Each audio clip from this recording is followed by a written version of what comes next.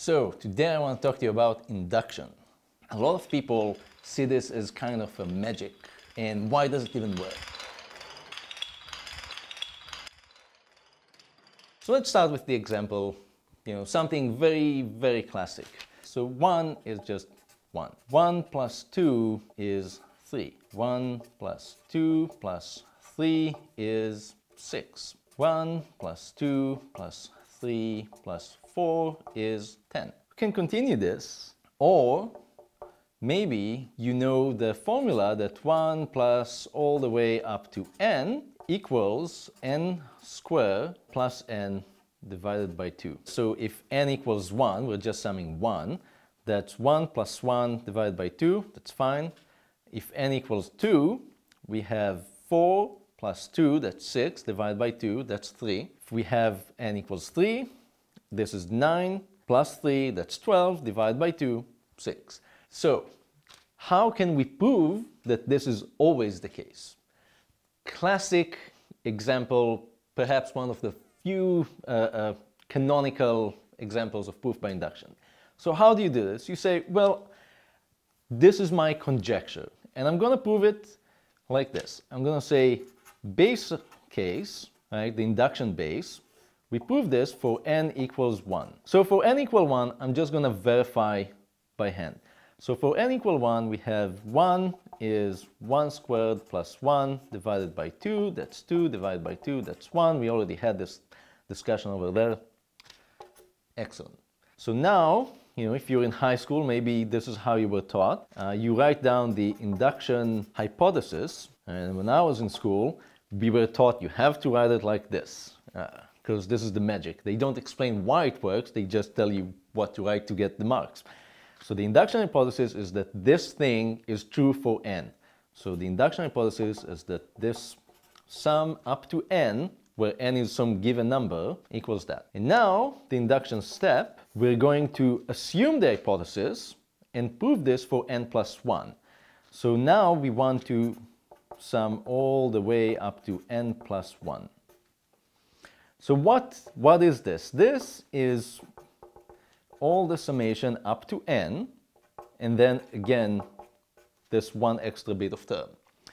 The hypothesis I have made is that this bit equals to that, because this is what we assume. So we can replace these two terms. So this equals n squared plus n divided by 2, and I still have this n plus 1. So this becomes n squared plus n plus 2n plus 2 divided by 2, which becomes n squared plus 3n plus 2 divided by 2. And, well, I know the answer to this because we know what we're trying to prove, but you can verify that this is indeed n plus 1 squared plus n plus 1 divided by 2. One way to do this is to open the parenthesis here and sum all of this, and you can check that we can do that.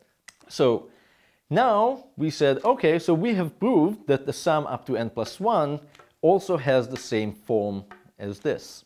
Right? Instead of n, we have n plus 1. The conclusion is that the identity holds for all natural n.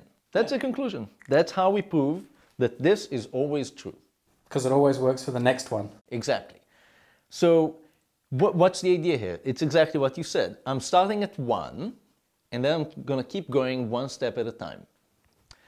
And somehow, by just proving these two things, I managed to prove infinitely many things. There are infinitely many natural numbers.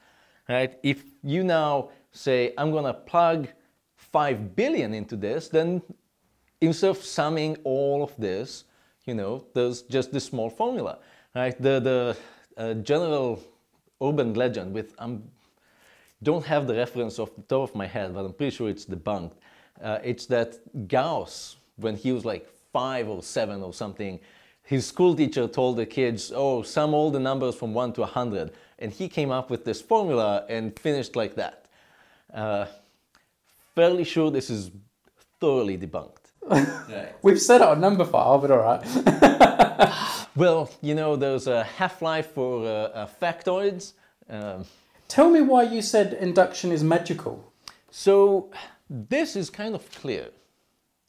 Let's do something where it's not at all clear. Let's prove that every natural number greater than 1 has a prime divisor. So naturally, you want to prove this for all the natural numbers. So I'm going to say, well, let's do it by induction. For 1, there's nothing to check for 1 because we excluded it, purposefully. Also for 0, again, excluded purposefully. So we can check it for 2, can check it for 3, can check it for 4, and so on and so on. But now, if you look at what we just did with the base and the step, if I tell you that 5 has a prime divisor, which is 5, how is this going to help you find what prime divides 6? Right? We know what prime divides, it's 2 and 3, but the only hypothesis you've had is that 5 has a prime divisor. So what do we do now?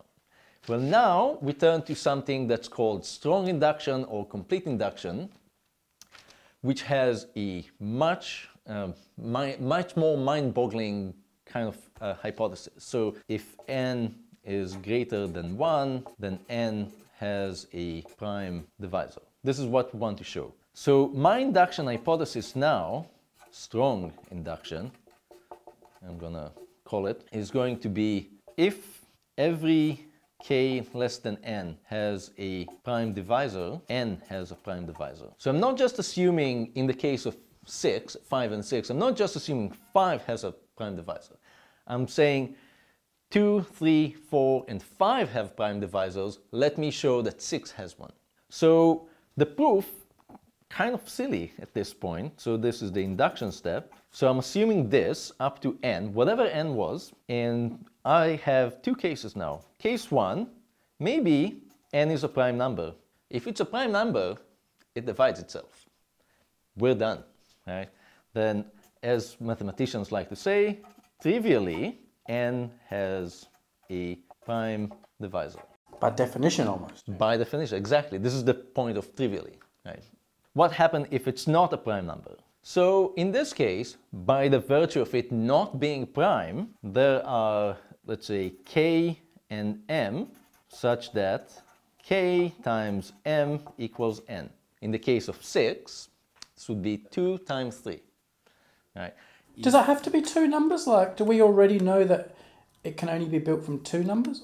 Well, it can be from any numbers, but you can group them together into 2 bits. The important thing is, because n is not prime, it's not only that there are 2 numbers, I'm also in the position to require, and both k and m are smaller than n. Because if n was prime, one of those had to be 1 and the other had to be n. But because n is not prime, that means exactly I can find 2 smaller numbers whose product is n. Now, look at the induction hypothesis. So, all the numbers before. Exactly. In particular, k, which is a smaller number. So there is a prime p which divides k. Right? So k equals p times k prime. But that means n is m times k, which is m times k prime times p. So now p is a divisor of n. So we found a prime divisor. Now, a lot of people struggle with this because you've been taught about induction. You start with a base case and you keep working upwards. There was no base case. There was a secret base case. Every time you see induction, and for that matter, every time you see recursion, there is a concept called well-foundedness, which is lurking in the background. And the idea of well-foundedness, in a nutshell, is that you have some kind of ordering that relates objects, numbers, functions, whatever. And whenever you look at a collection of them, there's a smallest one. So, but smallest one in that order. This is important. Right? So the natural numbers, this is the defining property. If I tell you all the numbers, between 100 and 1,000, which are prime numbers, there's a smallest prime number in that collection. Right? We know there is one at least, and Why do we know? That's a different story, but we know there's one, and so there's a smallest one, right? If I tell you the smallest power of 2 between a billion and a googolplex, we know there's a smallest number of 2. This is exactly this. Whenever you have induction, especially these kind of complete inductions, there's some kind of a relation hiding which is well-founded. In the case of prime division, what we have is the divisibility relation. So let's say that n divides m, this is the notation. Now on the natural numbers, if you look at the natural numbers, it's very easy to show that there's a smallest one in any non-empty collection according to this relation, because it kind of connects with the standard ordering of the natural number. But the secret is the smallest objects here in this relation are the prime numbers, because they have nothing below them except themselves.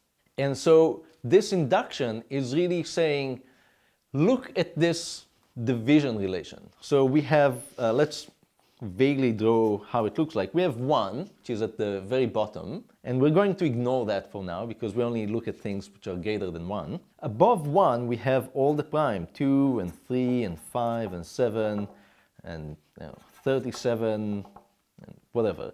And now you have 4, which is this, and 6 and 9 and 10 and 25 and 15 here, all of those things, 24 and all, it gives you this kind of relation. And what you're doing here is saying, look at the base case. The base case, this one part, is all the prime numbers. This is trivially true.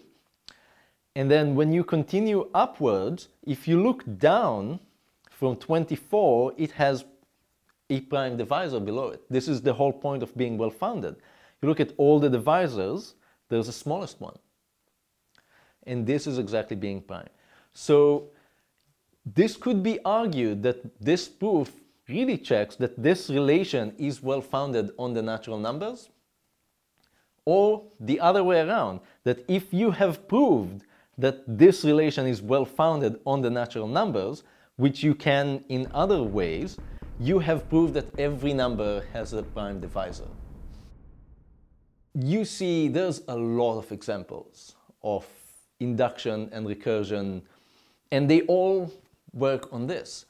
For example, if you don't mind me going a little bit into programming, let's talk about the factorial argument. So, how do you compute the factorial of 3? 3 factorial is 1 times 2 times 3. That happened to be 6. And 4 factorial is 1 times 2 times 3 times 4, which is 24.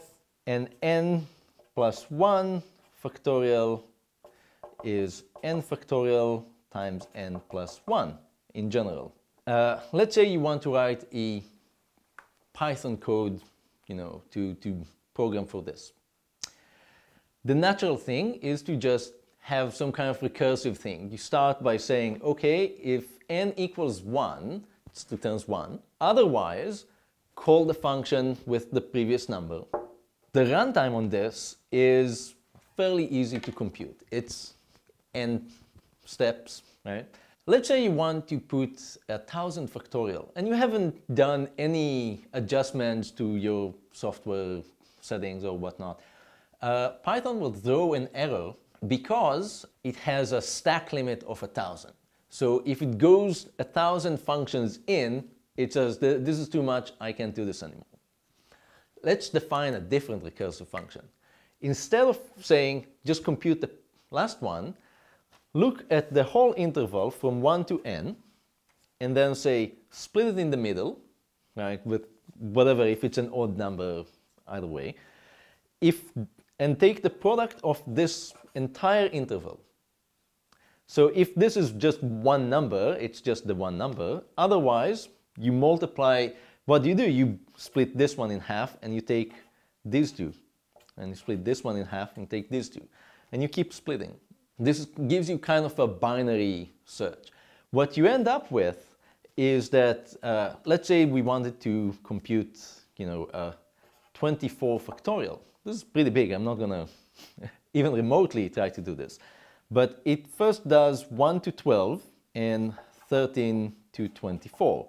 And then here it says, oh, I want to compute the product of all of these numbers. I'm going to do 1 to 6 and 7 to 12. And here I'm going to do 1 to 3 and 4 to 6. And then 1 to 2 and just 3. And now 3 is just itself, and this is split into 1 and 2. And then you take the computation of those two and you put it here, and this is just the one thing. So you go back up here. Again, this is split into 4 times 5 and 6, and then 4 and 5. And you start going back. And what you do is you go down in the tree and you start going back up and computing over the branches. At no point in this tree of recursion, you've been more than 1, 2, 3, 4, 5 steps deep. Much better than 24 steps deep. If you compute how it looks like if you take 1,000, you're gonna find out that you're only something like 10 steps deep. The use is so much better of time and space. But what we're doing here is we're looking at the binary tree and we're saying, well, this tree is well-founded because it's finite, it has to be. So we can do recursion on the tree. This is the structure where you define the recursion on. Just like in the proof with the prime numbers, we actually had some secret structure where we did the induction on that. And if you think about all of the induction arguments as being, there's some structure there, and it's doing something to make it easier or harder, and maybe I can take a different structure, that allows you to come up with new and inventive algorithms and induction arguments in all manner of places in mathematics and programming and whatnot. And it took me so many years to really get to the bottom of this. And this is so amazing. And when you talk to other mathematicians, proof by induction is kind of magic. You just do the one, you do the step, you get everything. How does that happen? This is how it happens. It's about well-foundedness. Doing induction or not induction, it's up to us.